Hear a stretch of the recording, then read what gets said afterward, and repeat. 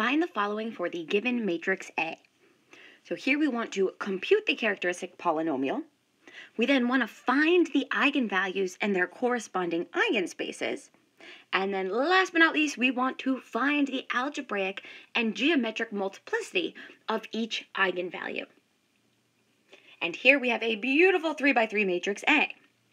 Now in part A, we want to compute the characteristic polynomial. So our goal here is to find the determinant of matrix A minus lambda times the 3x3 identity. So here we go. The first thing that we need is this matrix A minus lambda times that 3x3 identity. So we have our matrix A, which is 2, 4, 3, 0, minus 1, 0, 3, 4, 2. And now we are going to add the 3x3 matrix, minus lambda, 0, 0, 0, minus lambda, 0, 0, 0, minus lambda. And now combining up those like terms, going across the first row, we are left with 2 minus lambda, 0, 3. We have 4 minus 1 minus lambda, 4. And last but not least, we have 3, 0, 2 minus lambda. So now that we have this matrix, we are officially ready to find the characteristic binomial by taking the determinant. So we have the determinant of this 3x3 matrix we just found, and I'm going to do a cofactor expansion across that first row. So this is going to leave us with 2 minus lambda multiplied by the determinant of the 2x2 matrix, minus 1 minus lambda, 4, 0, 2 minus lambda. Our second term is 0, and then we have plus 3 multiplied by the 2x2 determinant of 4 minus 1 minus lambda, 3, 0. So computing these 2x2 determinants, we have 2 minus lambda multiplied by a minus 1 minus lambda times 2 minus lambda minus 0, and plus 3 multiplied by 0 minus 3 times minus 1 minus lambda. And simplifying this, we can factor out that negative from the binomial minus 1 minus lambda and rewrite this as minus 1 plus lambda times 2 minus lambda squared. And then our second term will become plus 9 multiplied by 1 plus lambda. Now, factoring out a minus 1 plus lambda from both terms, we are left with 2 minus lambda squared minus 9. And we can now expand that binomial product and combine up those like terms. So we are left here with a minus 1 plus lambda multiplied by 4 minus 4 lambda plus lambda squared minus 9. Combining those like terms, we have minus 1 plus lambda multiplied by lambda squared minus 4 lambda minus 5. And factoring that trinomial, we have minus 1 plus lambda multiplied by a lambda minus 5 times lambda plus 1. And look at that, we have two like terms here. So we can officially conclude now that the characteristic polynomial is equal to minus lambda plus 1 squared multiplied by lambda minus 5.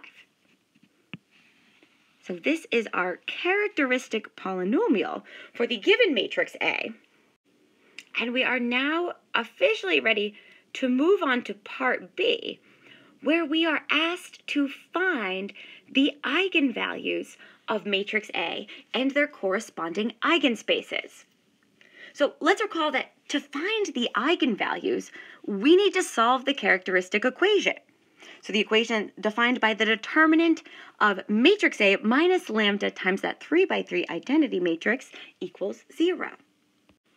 So taking the characteristic polynomial that we found in part A, we have minus lambda plus 1 squared multiplied by lambda minus 5, and we're setting this equal to 0. Now, we want to be careful here with our zero factor property. So we'll break this first one down into some extra detail. We have lambda plus 1 squared is equal to 0.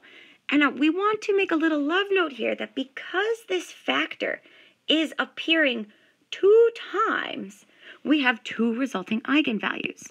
So we think about this as lambda sub 1 is equal to lambda sub 2 equals negative 1.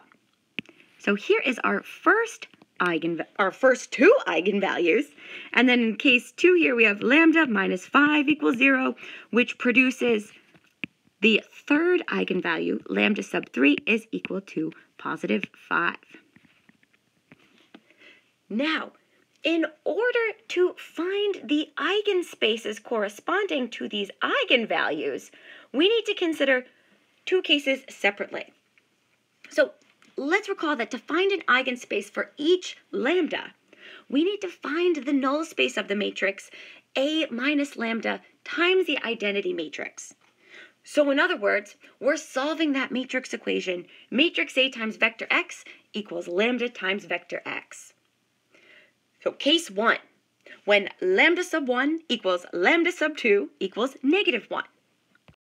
So the first thing that we need to do here is find the matrix A minus a minus 1 multiplied by that 3 by 3 identity. So matrix A, we know, is 2, 4, 3, 0, negative 1, 0, 3, 4, 2. And we are adding this to the 3 by 3 identity matrix as it is. So 1, 0, 0, 0, 1, 0, 0, 0, 1. And we'll give ourselves a little bit more space here. And we're ready now to combine up those like terms. So going across the first row, we have 3, 0, 3, 4, 0, 4, 3, 0, 3. So we can already see that linear dependence relationship amongst the column vectors.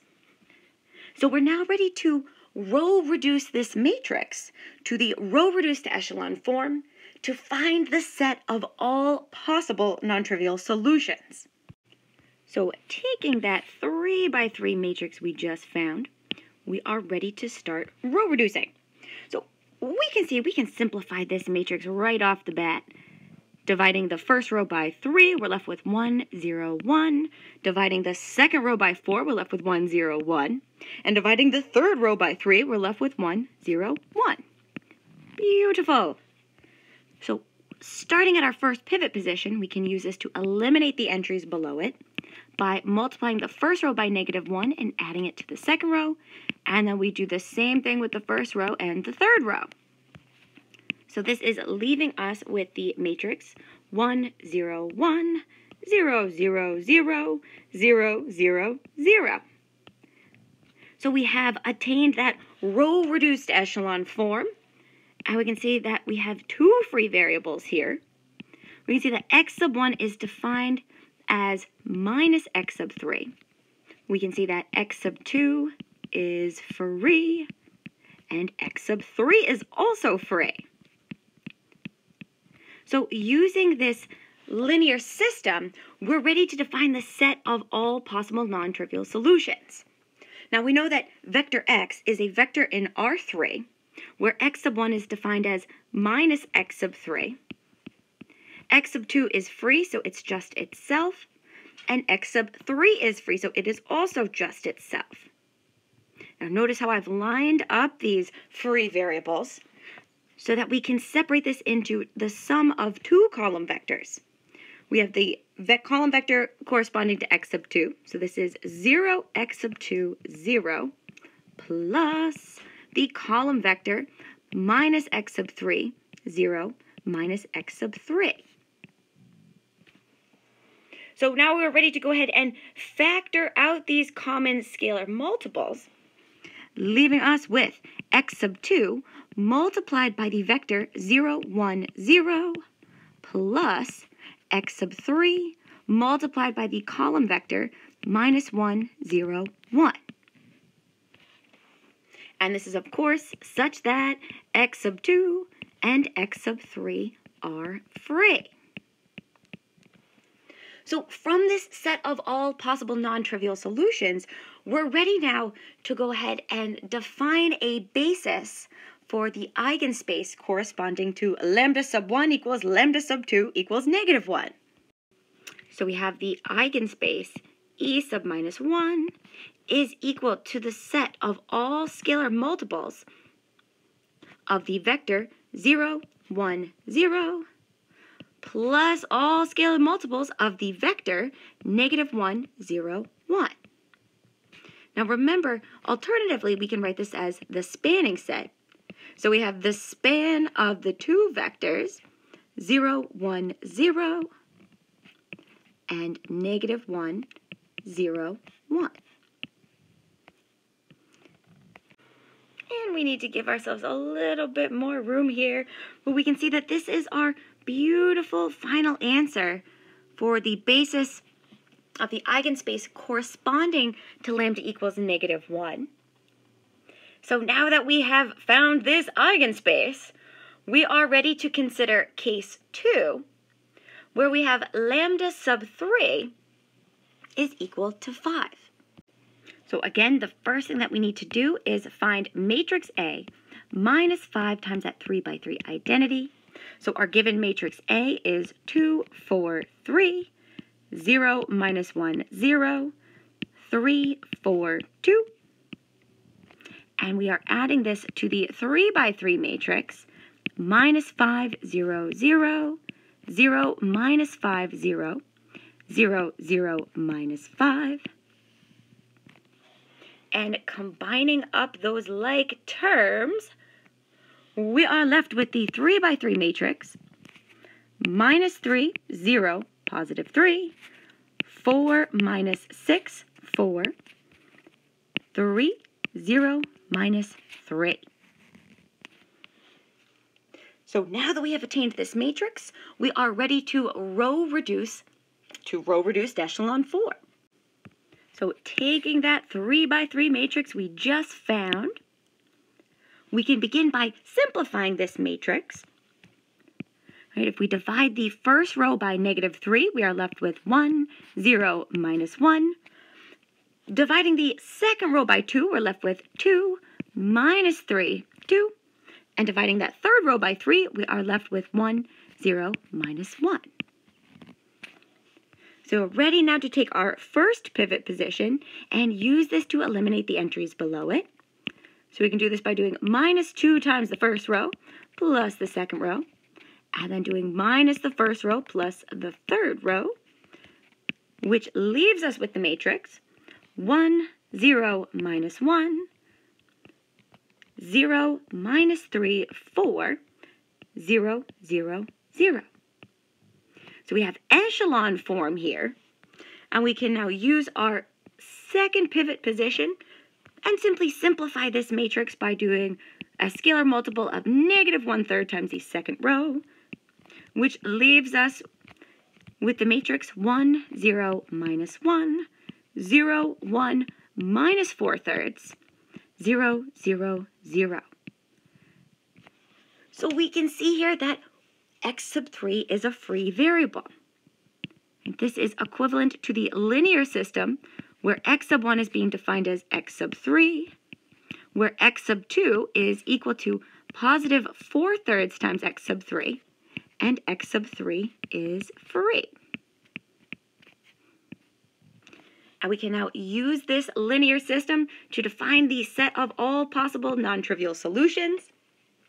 So x sub 3 is a vector in R3, where x sub 1 is defined as x sub 3, x sub 2 is defined as 4/3 times x sub 3, and x sub 3 is free, so it's just itself.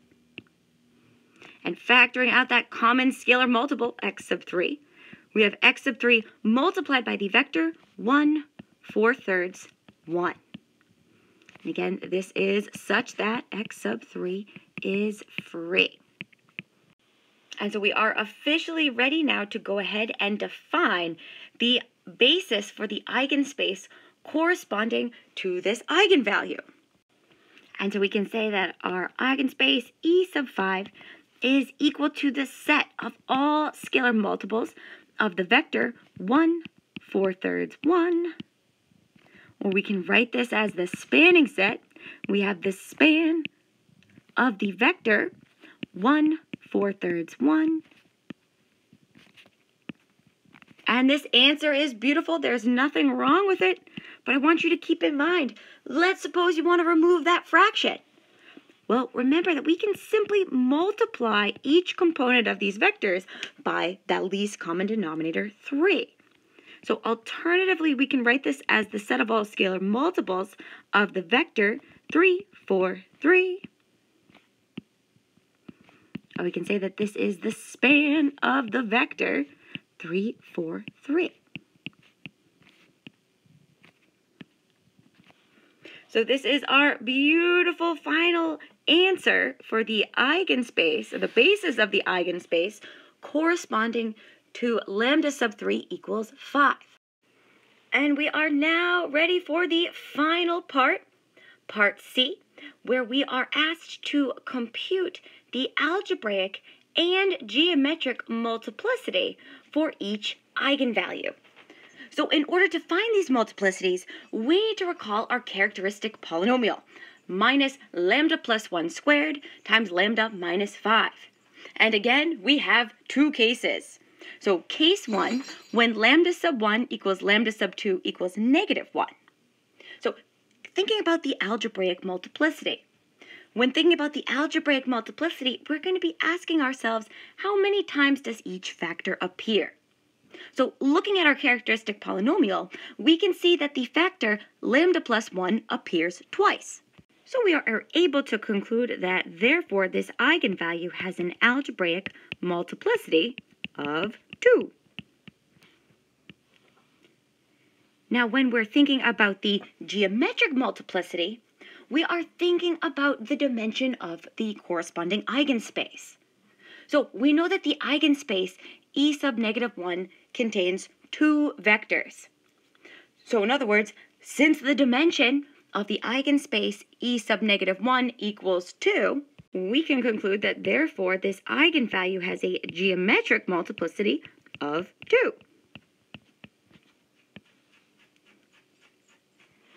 So now we want to go ahead and do this same thing when we have lambda sub 3 is equal to 5. So thinking about the algebraic multiplicity first, we know that the factor lambda minus 5 appears 1 time. So therefore, we can conclude that the algebraic multiplicity of this eigenvalue is 1. And last but not least, thinking about the geometric multiplicity, we know that the dimension of the eigenspace E sub 5 is equal to 1 because the spanning set contains 1 vector. And so therefore, we can conclude that this eigenvalue has a geometric multiplicity of 1. And there you have it. This is our beautiful final answer, which completes the solution to this example.